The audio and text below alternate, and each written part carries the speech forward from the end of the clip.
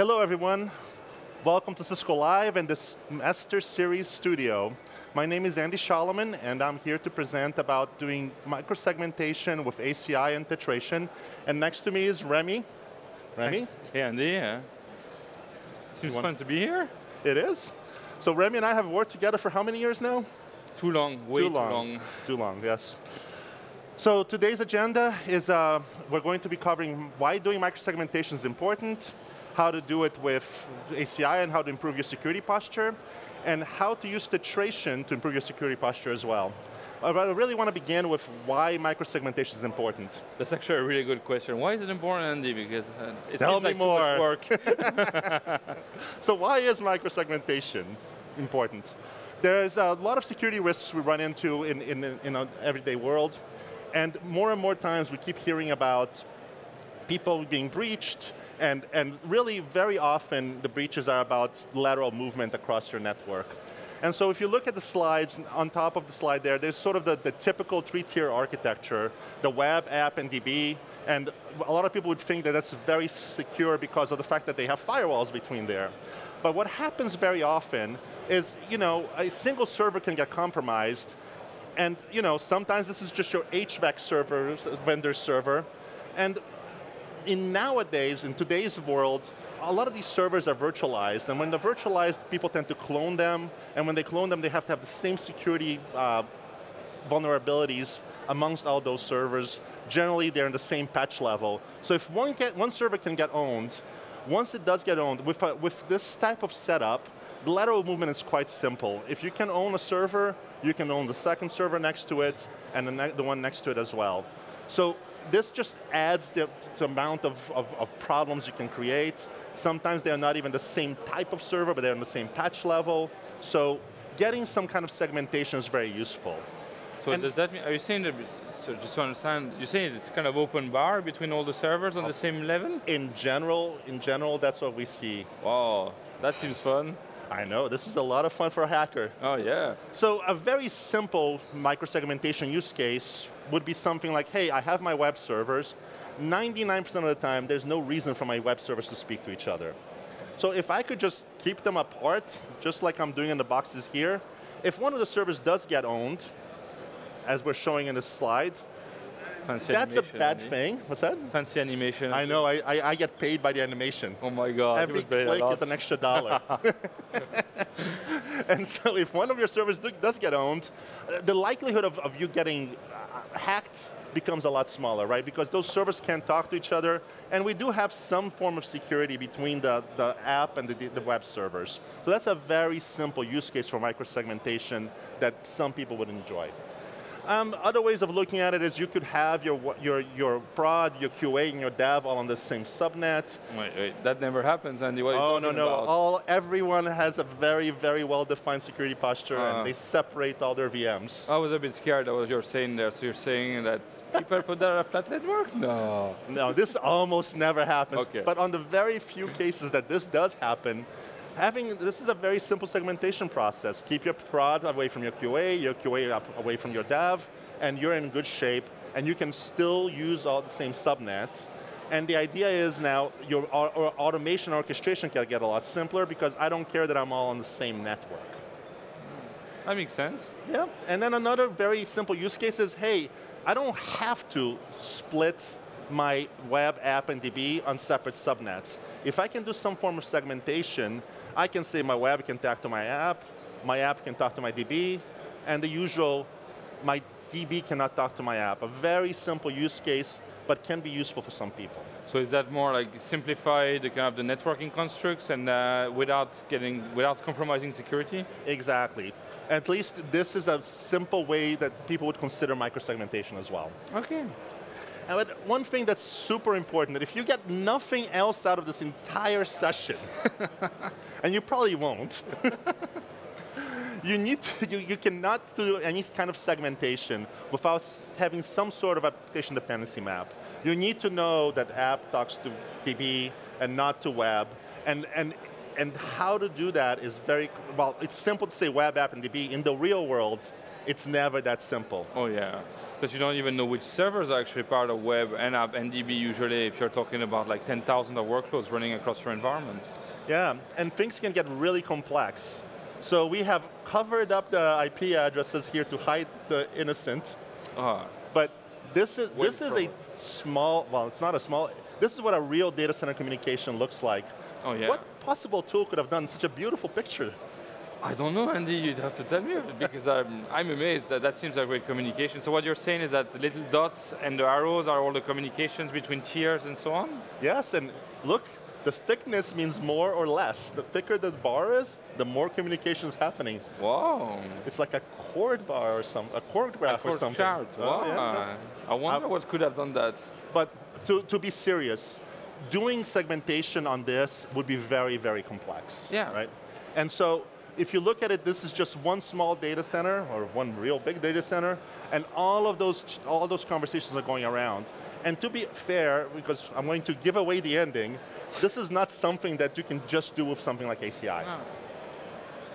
And then finally, if you look at a simple thing, this is a single application. So we were talking about web app and DB. That doesn't exist, right? Oh, really? The famous 3-tier app that everyone uses doesn't exist?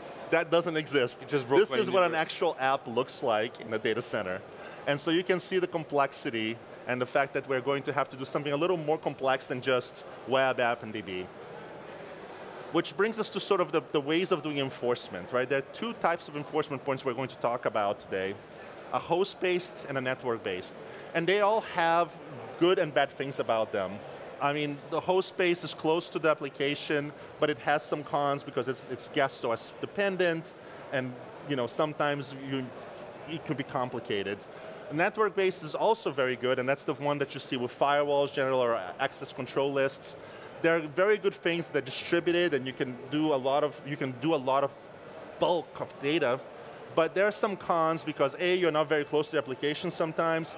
You have memory and TCAM requirements, and just could be very complicated as well.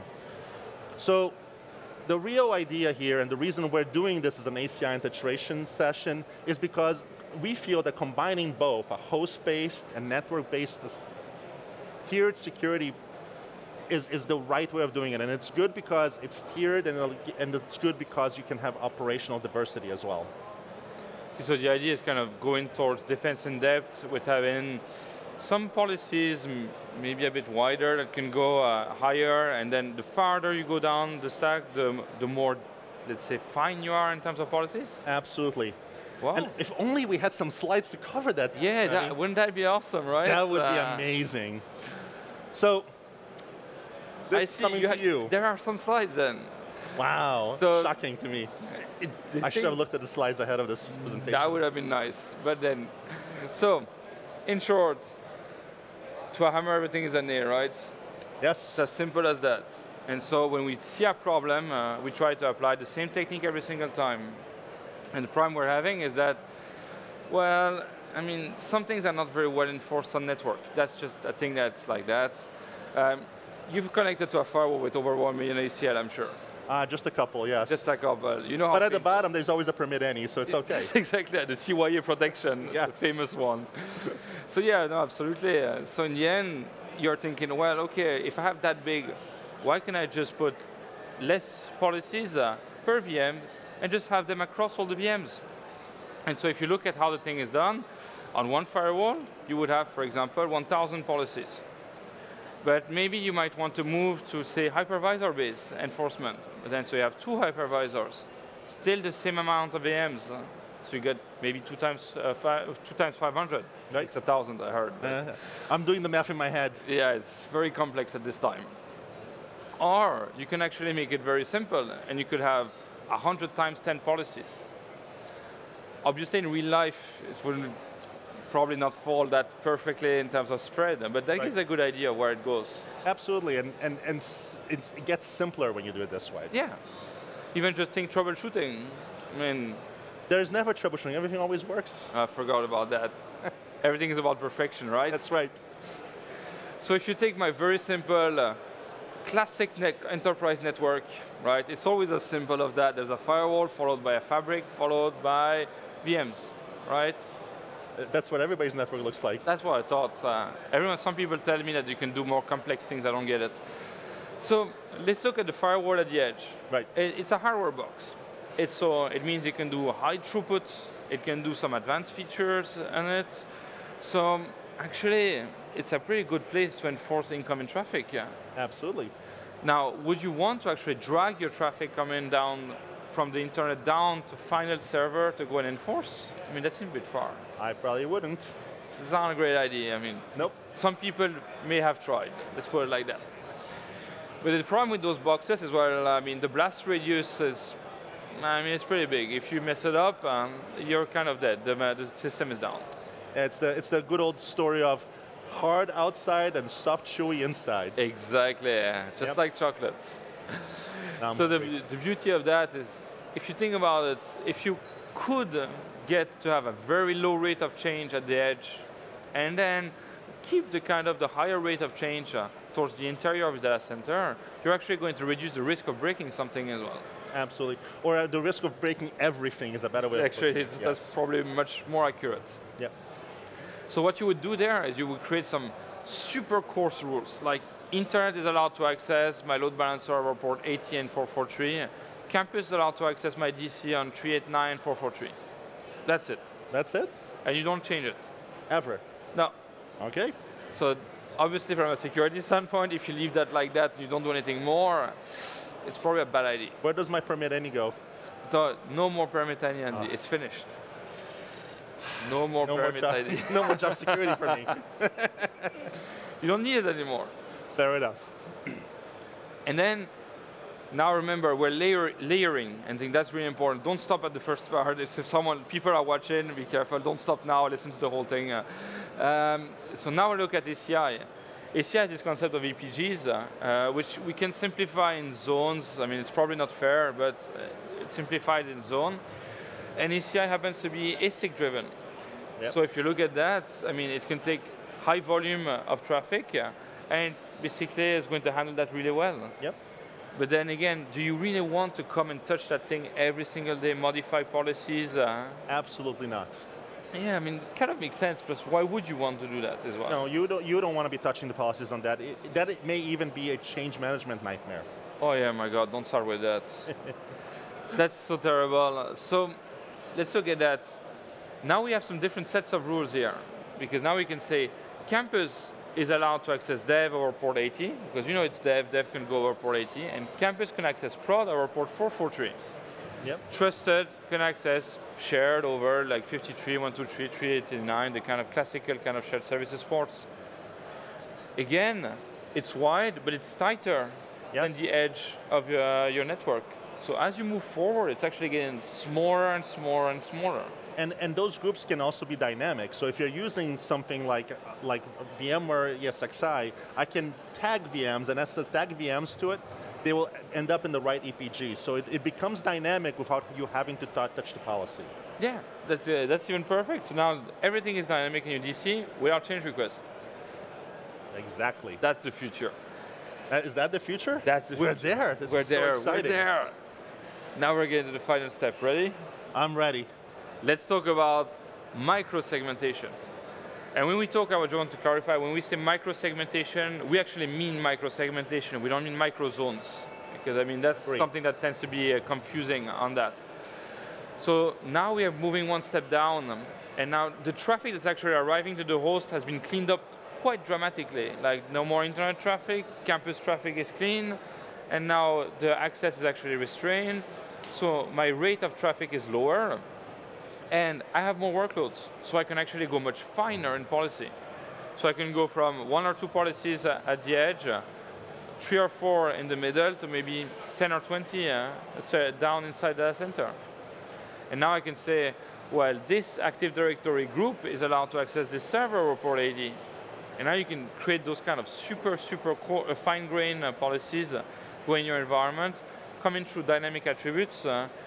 But if you were to do that on the fabric, you would actually end up doing like so many changes per day that you'd be unhappy. It would be a tough one to figure out, right? So we can even call this pico segmentation, even smaller than nano. My God. We're going to have to like Copyright trademark that. Yeah, I think that sounds. I can feel the money rolling in as we speak. Yeah. I'm gonna make a T-shirt. We'll make a T-shirt out of this one for sure. That's right. So that's kind of the idea of how deep you can go at this level in terms of segmentation. And so now we'll take one of those layers where one of the things I want to be sure that we all get to is the fact that nowhere does this mean that, hey, if you have ACI or if you have titration or if you have ACI and titration, you throw away your firewalls, right? No. It's a defense in-depth conversation, and it's maybe you simplify your firewall policy, but you will still need those firewalls there. Absolutely. And so now we'll talk a little bit about how to improve your security posture using ACI, and then you are going to take us home with amazing titration knowledge. Absolutely. Oh, I'm very relieved. I was hoping that that's where the slides were going. I think, let's see. Yes, it is. So, if the second thing I'd like to take away from this, the first one was you need to have ADM, an application dependency map. But for me, please, you should realize there is no such thing as running ACI in network-centric or application-centric mode. Are you shocked? I'm in total shock. I am shocked too. There is no such thing, folks. Let's just please learn this. These are some terms that we came up with a little while ago where people were talking about just using contracts or not using contracts in ACI. And somewhere along the way there was a divergence. But the reality of this is that in ACI, there is no such thing as application-centric or network-centric mode. You can use both of them at any time. There's no reason for you to lay yourself into a place where you're only using one or the other. So wait, there's no switch to be that application or network-centric? There is no switch. There's not a network-centric button. You know, we have every other knob. That knob does not exist. I didn't know that. I was looking for it for like the last 4 years. I know, it's amazing, isn't it? Hey. So I guess the bottom line of it is that you can bring things in without policy if you don't know what the policy is because you need an ADM. And you can slowly move things to a policy-based model where you start adding contracts. And we're not going to spend a lot of time about covering how preferred groups works and things like that. But the reality of it is that there's all these tools inside ACI that you can use for getting into a policy model, which what people now call application-centric. So there's a few things that you need to know about ACI, and they are important when you are doing your security policy. ACI that uses a concept of whitelist model. The default behavior in ACI is that two endpoint groups cannot talk to each other. Two endpoint groups, okay? Okay, that's default. We can check a checkbox and allow them to speak to each other, but the default behavior is two endpoint groups or two zones by default will not speak to each other without the use of a contract. Okay, so it's kind of whitelisting by default sort of thing. Exactly. Okay. And then you can even whitelist all the way down to within the endpoint group if you want to, where I can say, these are all my web servers, and frankly, they have no reason to ever speak to each other, even though they're in the same endpoint group. Okay. We can even apply policy that says, okay, I will allow ping between the web servers and nothing else. So we can really be very fine-grained within that endpoint group range. But there are other things that are important to understand. When you're talking to your security team, you have to understand that ACI does layer 4 contracts, right? So at layer 4, we do the contract.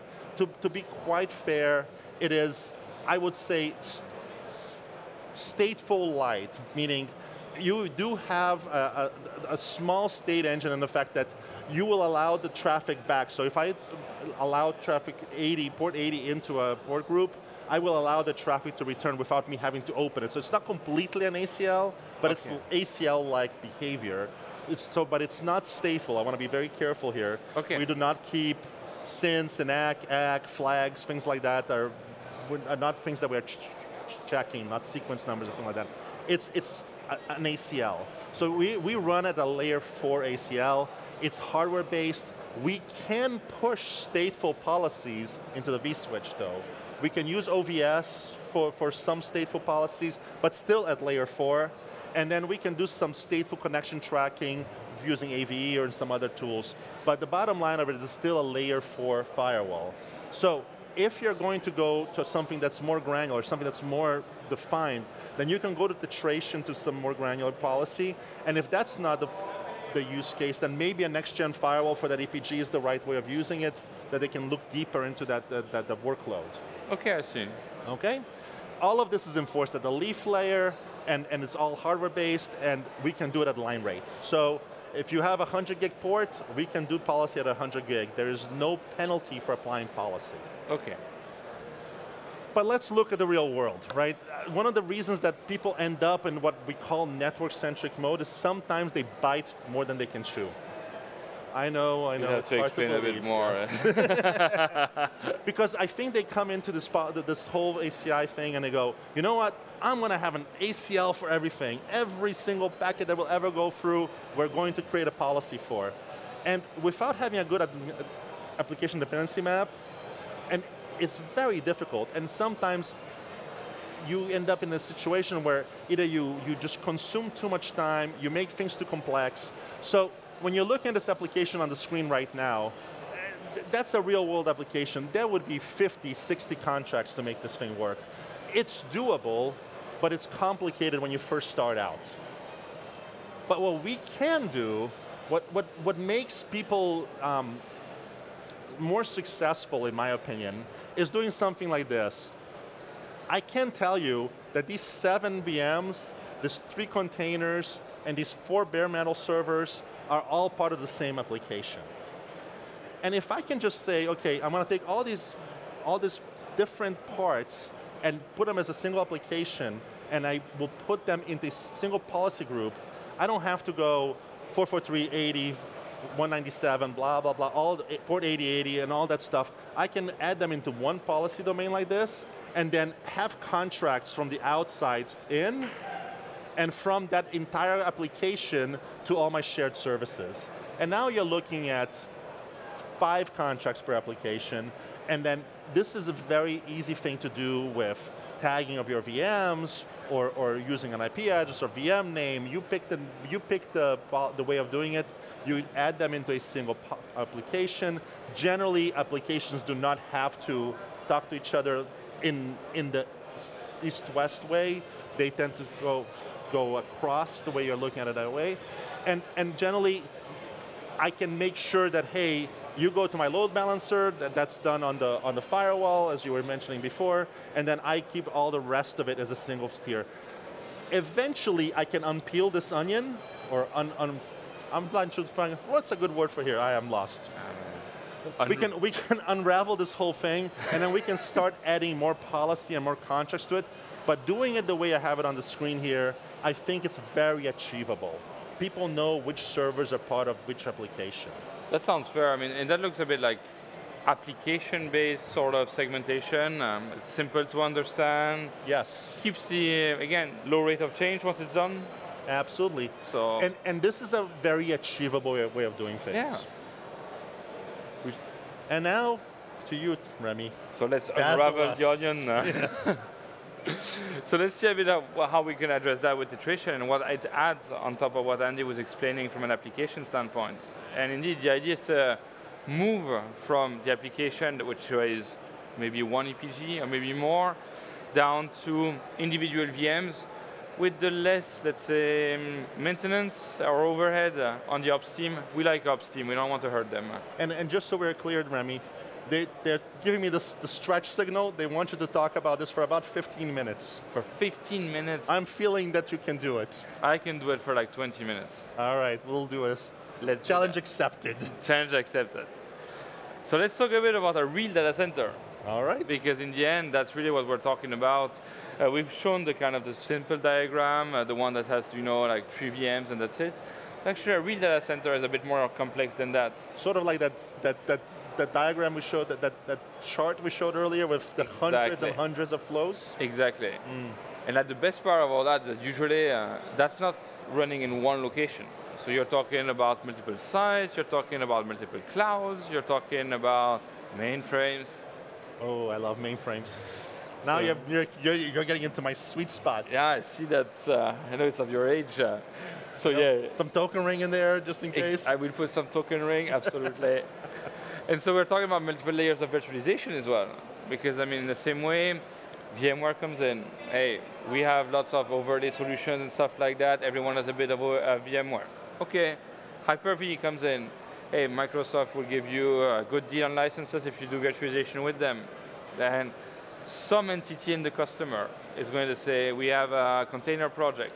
We're just starting about that. Never heard that before. Oh, yeah. Containers, is that a big thing now? No, I think it's vaporware, don't worry. Yes, it's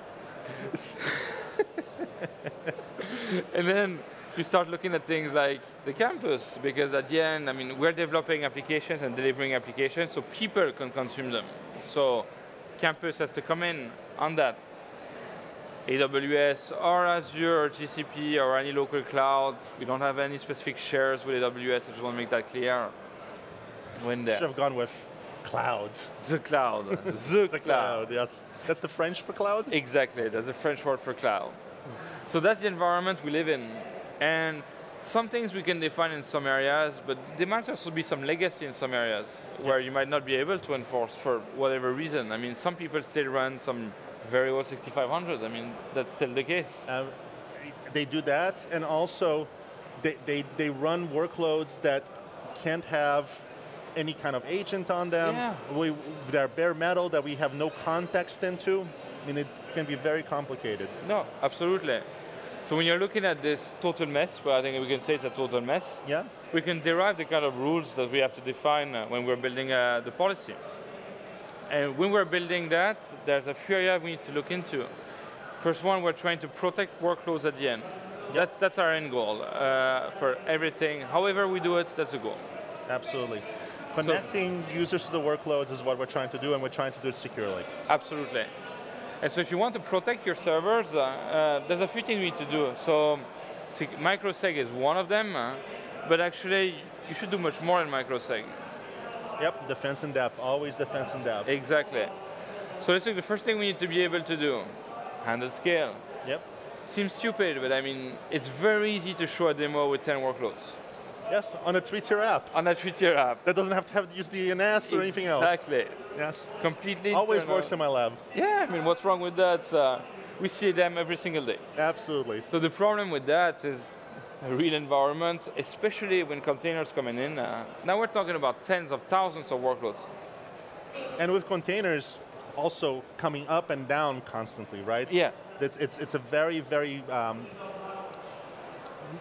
fast-moving environment. You can bring up pods in seconds. Yeah, absolutely, seconds, and you probably have some kind of software development lifecycle process, and then the guys kick off a build, the build starts, and then 500 pods come up, the build runs, 500 pods go down. Exactly. You still have to secure them. Yep. You don't know how long they may stay. And the other thing that I think a lot of people don't realize about this is, even if you automatically are adding those 500 pods, don't forget you have to also pull them out of your policy constantly. Exactly. And the policy churn is ridiculous. I mean, it can be hundreds per minute. Absolutely. Yeah. And think about that, if you're making those changes, if you're losing, just to give you an idea, like we run builds in Cisco multiple times per day. Right. Imagine if we had to update all our firewalls across the whole campus multiple times a day. I think they might not be very happy about it. I believe that's going to be a little difficult, yes. So now we have to do change management 5 times a day? Exactly. You know, all the board approval, all that stuff, change request board. Can't wait for the freeze, yeah. Oh yeah, no more builds. No more builds. Now the next thing is, like, I haven't seen a data center yet which is 100% bare metal or 100% virtual or 100% containers. Have you spoken to the folks at VMware? Everything is Oh yeah, VMware. I forgot, of course. Everything is VMware. Oh, that's going to come back to bite me on Twitter. I can feel it now. It is going to bite you back, that's for sure. So we need to be able to do whatever we're trying to do has to work across everything. And to your point, I mean, some areas you can't put an agent. So, I mean, you have, I don't know, a big Epsilon or something like that. So. Or Oracle sometimes won't let you put stuff on their databases, right? Because they would make it unsupported. Absolutely. Yep. So if you look at that, you're like, that might be a problem. So we need to build a solution. And when I say solution, I mean a holistic solution that actually works both for things which are on-prem, in cloud, in containers, in bare metal, on mainframes, on a storage server, and so on. So that's kind of a challenge around that. But do we have a solution, Remy? We may, but you have to stick in until the last slide to know that. We have a last slide? We have a last slide. Can't wait. Let's talk about speed now. We talk about rate of change, but there's also the rate of application.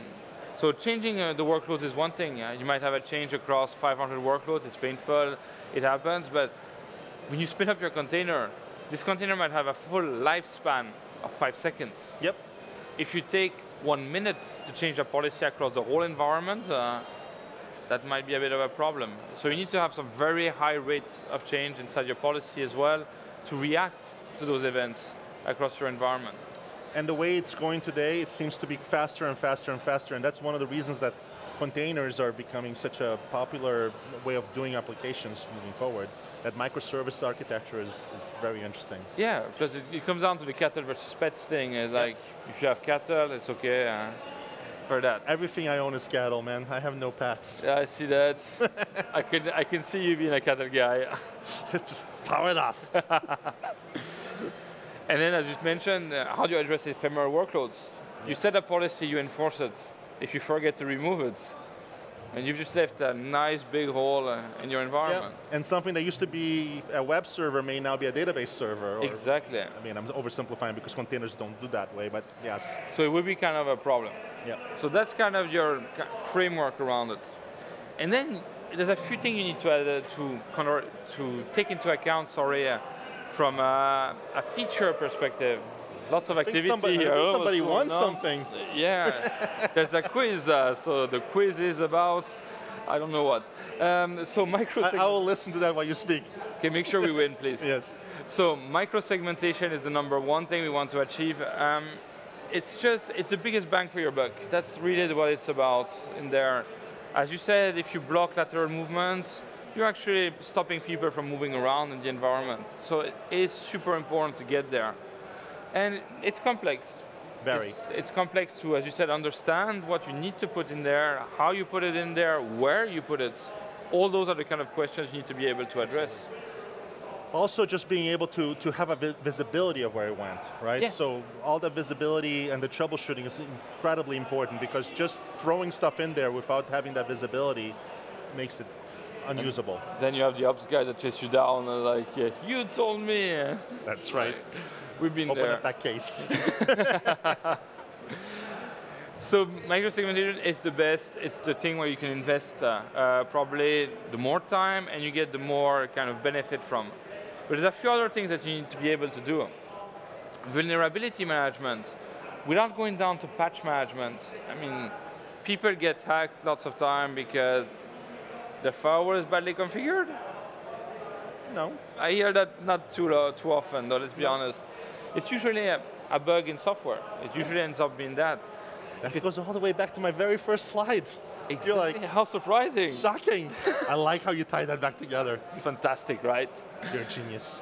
So we're going through that world and then we see vulnerabilities, but where you can have an agent, you can actually go deep and see the process. And you can see packages. If I see packages, I can see vulnerabilities. And if I see vulnerabilities, I can help take decisions. And guess what? You can't do that on your network. All I'm seeing is packets. And this is why we're talking about the fence in depth. Right? Exactly. Exactly, because if to be fair, once your server has been pawned, potentially you might want to say, okay, I might want to take a second action. Guess what? We have a solution. That's right. So then you have a few other things that you're going to look at. It's going to be integrity monitoring. Your point you were mentioning, you clone VMs to deploy more and more. So if you get one VM done kind of thing, well, you clone the problem. Exactly. So if you can understand how the system is actually moving on the platform, it actually gives you quite a bit of information, an understanding of what's going on, what processes hash, how they're behaving. Wait, HTTP server used to be process hash A on this one, and now it's B, but it's still A on 2 other servers. Gee, that probably means something bad. I think it's probably something bad. Either the developer changed the binary directly, that's really bad, or someone else did it, and that's even worse. Then we look at things like exploitation and stuff like that. Things will go bad at some point. How do you understand what happened? Exactly. I think that's pretty important. And then we're looking at more volumetric kind of data on what happens from a data leakage standpoint. Is someone trying to exfiltrate large amounts of data, and so on. Yep. And all that can be collected by the software sensor, because that gives us all the value there. But things like data leakage, things like communication, things like dependency maps can actually be also fed back from information coming from the network. Absolutely. Cover the blind spots. Yep. So you can get a pretty complete view of that. Again, in depth, in depth, in depth. Exactly. It's all about going down very deep and going ideally down to the actual socket running on the server and to the binary. That's what we want to go to. Absolutely. And finally, encryption, because encryption is fun, but now when you see something running over 443, there is no way to know what's running behind it. This guy is really He is having more fun than we are. Yeah, he looks like it. We need to go and cut his mic off. But yeah, so with encryption, you actually need this metadata to understand what's running in your network. Absolutely. Otherwise, like SSH or port 443, yep, totally doable. And it's pretty much permitted everywhere. Exactly. Right? Yep. So those are things that you might want to look into. So it gives you a good overview picture of everything that actually needs to happen in that environment. Is there a product that would actually help us with this, Remy? There is a product that can help you on that.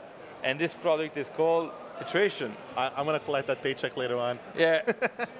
you earned it, for once. So what does Titration do? What Titration does, basically, everything you saw in the previous slide, yep, it takes and understands what's going on in the network. It builds out a map of what's going on. It tells you what you should enforce from a policy standpoint in your environment to get to an absolute perfect whitelist. Yep. Then it goes and manages vulnerabilities across your environment. It tells you what is vulnerable. It tells you what packages, what server. It allows you to define policies based on those vulnerabilities as well. It helps you with detection of exploits, down to hardware exploits, because one thing we haven't covered is obviously like hardware-based attacks. I mean, you talk lateral movement, for example, between two VMs, but you could actually do that technically through the CPU with things like Meltdown or Spectre. Yep. So you need to be able to understand that across the environment. Then we're looking at things like integrity, and finally we look at data leakage.